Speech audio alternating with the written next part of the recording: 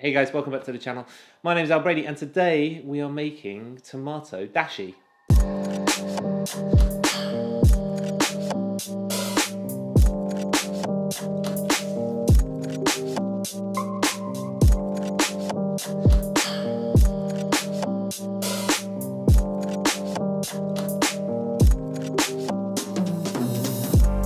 I don't know if you can hear this, but I've got everything going on here. I live next to a train station, some sort of rifle range, the dog's up, the baby's sleeping, the washing machine's on, so if there's loads of background noise, I apologise. We'll try and get through this as quickly as possible. Welcome back to the channel. You happen to stumble upon my what seems to be annual upload. It would seem that I am terrible at uploading at any sort of regular schedule, but it's what it is. I enjoy filming and I enjoy cooking, so I do it when I can fit it in. But I'd like to thank all the people that are still subscribing, even though I am less than reliable. So yeah, thanks for the support. I can't thank you enough. Anyway, today we are doing tomato dashi. Now it's came back, I had something, I was out with some friends the other day and I had some tomato consommé and, you know, meh, it was okay. It wasn't great. It seemed to be lacking any sort of depth of flavour. Not super impressive, but obviously you're out with friends, so you have to go, yeah, it's delicious, it's great. Yeah, no, it's the best one I've ever had. But I came across something the other day, this amazing sort of cultured rice seasoning, I guess is the best way to describe it, or condiment, called Shio Koji. I think I'm pronouncing that right. If I'm not, I apologise. But it's almost like this sort of gluten-free, clear soy sauce made from sort of cultured koji rice, and it is fantastic. And once I had this thing, I thought back to my tomato consommé, and I thought it would be amazing together. So I've taken the tomato consommé and I've sort of used that base to create this sort of tomato dashi. Anyway, enough chit chat about how we actually got to this point. Let's talk about the recipe itself. So for the tomato consommé, what you're going to do is you're going to get a whole bunch of different tomatoes. I've used some heritage, some jewels, some plum. I'll leave a list of the ingredients in the description down below and a link to the full recipe on my website as well if you're interested. So once you've got all your ingredients, roughly chop them up.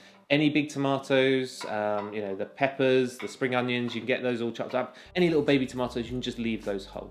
So we're going to put all those ingredients into the bowl of the food processor and we're just going to blend them down until they are nice and smooth and all those tomatoes are broken down and almost like a puree. Then once they're all broken down, you're going to pour that tomato mixture into a non-metallic bowl. So just so there's no reaction, otherwise it can sometimes take on a sort of metallic taste or a bitter taste. So a glass bowl is perfect for this. Then cover it and leave it to marinate anything from 12 to 24 hours. I mean, if you're in a rush, you could probably go with it straight away. But if you want extra flavour, then leave it for at least 12 hours in the fridge so all those flavours can marinate together. Once the mixture is finished marinating, you put a colander over another non-metallic bowl. A glass one will do just fine. And then you're going to line it with a muslin cloth. Then you're going to take that marinated mixture and pour it into that muslin-lined colander. Now, there's two ways you can go about this in terms of draining your consommé. You can tie up your little bag and hang it. So, I mean, if you don't have a walk-in fridge like most of us, then hanging it in the fridge for 12 hours or so is not really going to be an option for you.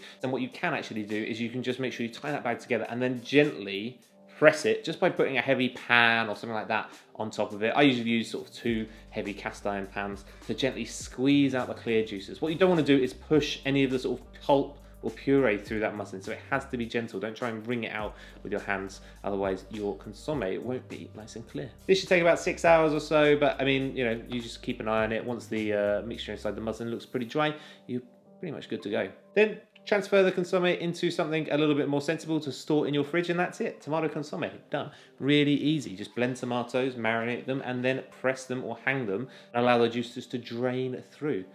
And this is going to be the base for our dashi. Now for the dashi, you're going to measure out 250 grams of that tomato consommé and you're going to put it into a pan along with a little bit of kombu. So kombu is like this dried seaweed used in Japanese cuisine and basically the base for almost all your dashis. I mean, you get a whole bunch of different dashis, but this one is really, really simple. It just adds that sort of rounded umami flavour to our dashi. Leave the kombu to soak for about 30 minutes or so in that tomato consommé until it's well hydrated and softened. So after 30 minutes, you can put that pan onto the heat and gently warm it through until it's just steaming. No simmering, no boiling. Makes your kombu all slimy. It's not really what you want. You just want to gently, gently steep that seaweed. Once this mixture's steaming away, you can add your katsuobushi, and this is basically your bonito flakes. Really, really thinly sliced pieces of bonito, which is like a dried and fermented fish, and it has this sort of incredible salty umami hit to your consommé. So once the katsuobushi is in, try not to boil this mixture. We just want to gently steam it, or gently steep it.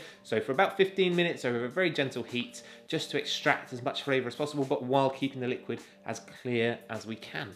So gentle cooking. After 15 minutes, you can pass this dashi. I just passed it through a very fine J cloth, but if you want, you can use a muslin again as well, but a J cloth will usually do the job.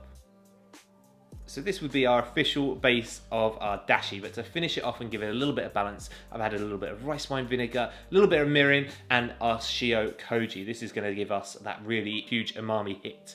It's absolutely fantastic, this stuff.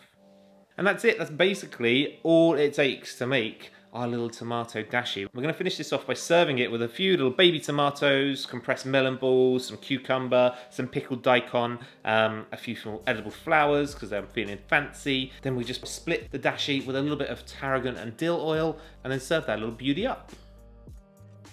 So I've picked my herbs. I'm actually using some tweezers here, to my shame. I use, my job at the moment has got me working in plenty of different restaurants, and I had to do some herb picking with some tweezers, which I always thought was a bit of chefy bullshit. But I have to say, after picking herbs for a couple of days with tweezers, I actually felt like I was doing something really important. As stupid as it sounds, I really enjoyed it. So I actually bought myself some tweezers, and I am now picking herbs with the tweezers for this video and plating up with them. So I apologise if you think it's a little bit excessive, but I thought it was fun. So, you know, screw you. And that's it. That's all you need to do for your little tomato dashi. It looks really pretty. I mean, and the edible flowers, it's absolutely up to you. Not completely necessary, but in terms of making a dish look a little bit more refined, I think they work really nicely. And they all sort of complement this dish quite nicely as well, especially if you get one slightly more fragrant, just to balance out the sort of fragrances from the Shio Koji and the tomato dashi. I'm not going to apologise for it. It's just, yeah, it's a pretty little dish. I like it.